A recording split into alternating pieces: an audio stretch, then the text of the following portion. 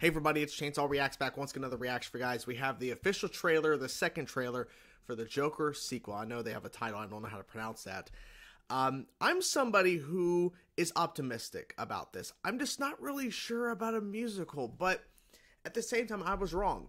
Because when I first reacted to the very first teaser for the first Joker film, I was like, do we really need a Joker Elseworlds film that's not connected? And I really had a stupid mindset. I really did.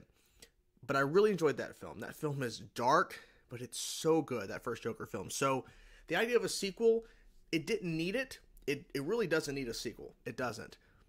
But let's see what happens. I think the first teaser was like, okay, intriguing. I'm curious about the musical elements, like how it's going to fit into the film. So here we go, guys. Let's jump to now. Let's check it out.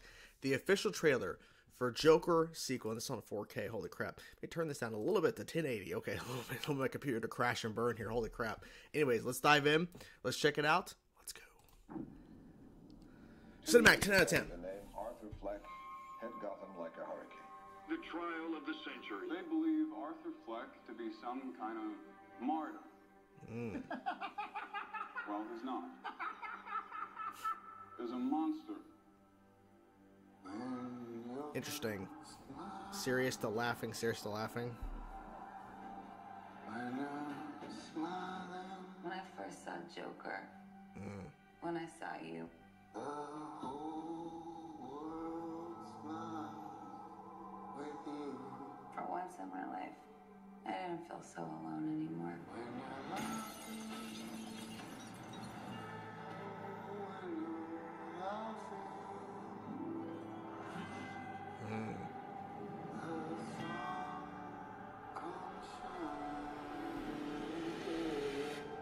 Okay.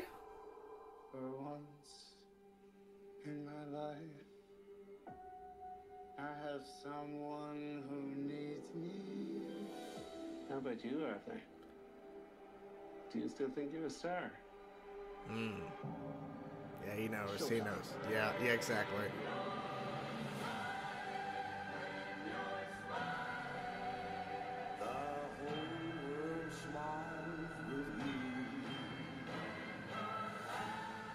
Do anything you want.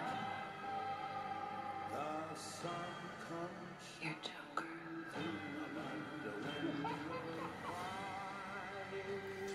Okay. Look around. Look at all these people. It looks good. I no longer allow any of you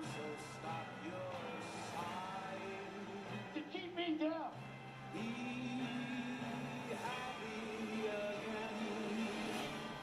I got the sneaking suspicion that we're not giving the people what they want. It's okay, baby. Let's give the people what they want. Holy crap.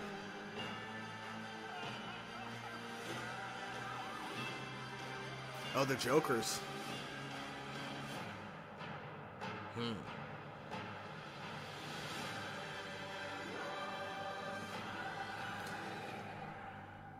hallelujah. Come on, get happy.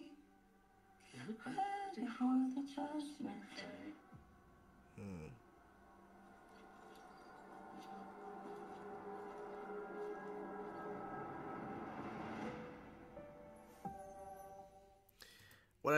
What I find interesting about this is that they are not revealing how the music plays into this. Like, I honestly think it's in their head, I think.